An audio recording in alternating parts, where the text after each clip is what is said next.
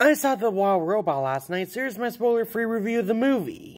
So you might be thinking to yourself, this video feels very familiar to me, and that's because I already did a spoiler-free video this morning, but there was a glitch going around when I was posting the video, and the wrong sound was being used, covering up all of my audio for that review.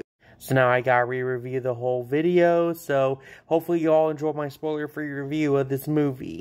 But yeah, this is one of my favorite movies of this year now. If you're a fan of DreamWorks and you just need a good movie to cry to, I'm recommending this one. The animation in this movie is very unique. Like, I don't think I've seen animation this creative since I first saw Into the Spider-Verse. I really like the use of backgrounds in this movie too, like the use of the watercolor backgrounds you would see in this movie. I thought it blended very well with the CG environment of the film.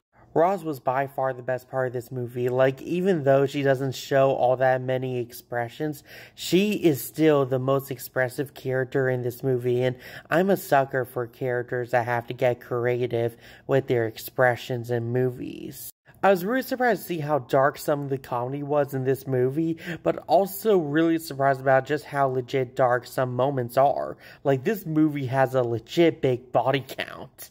I mean, sure, with Transformers 1, I was a little bit surprised to see the body count in that movie and see how graphic it was due to it being marketed as a kids movie, but I was still kind of expecting there to be a body count because it was Transformers. But for a story like The Wild Robot, I was not expecting there to be such a high body count. The cinematography in this movie is really great. I enjoyed a lot of the character development given to some of the characters in this film, mainly Roz and Think.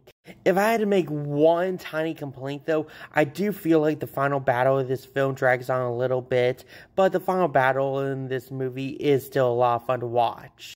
I give this film a 9.8 out of 10, giving it an A+. Anyway, that's the review. Go down to his comments, tell me if you're gonna see The Wild Robot. Share this video with all your friends. And hit that like and follow button, get out of your thumb content.